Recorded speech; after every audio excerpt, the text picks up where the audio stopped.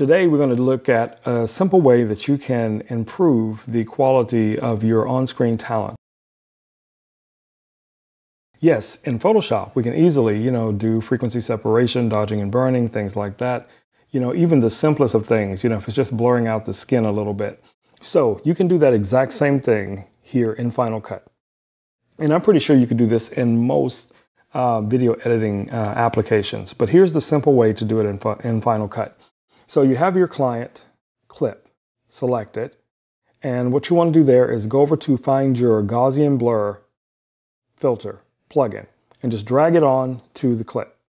Then from there, bring the amount all the way down to 0.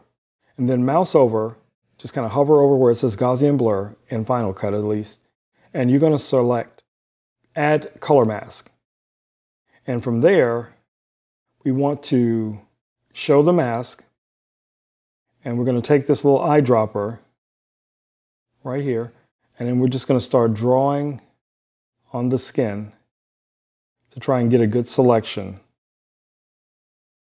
And as you see, every place that is dark will not be affected by the blur, and every place that is light will be affected by the blur.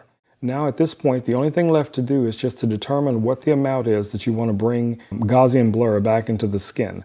So I have this now set at 1.3, and I think that's good enough because you don't want to overdo this where the person looks, cartoonish or, way over processed. You just want to soften the skin a little bit as if, applying another layer of makeup. All right, guys, so hopefully this was helpful. If you have not subscribed yet, please do so and like this video that I just posted for you guys. And I will see you later this weekend. I'll be creating new content, some in Photoshop, some in Final Cut. You never know what I'm going to create. So make sure to follow me on Instagram, Facebook, YouTube, as well as here on, whatever other social media platforms you may find my content. All right, guys, have a safe weekend. Take care of yourselves, wash your hands, wear a mask, and I'll see you soon.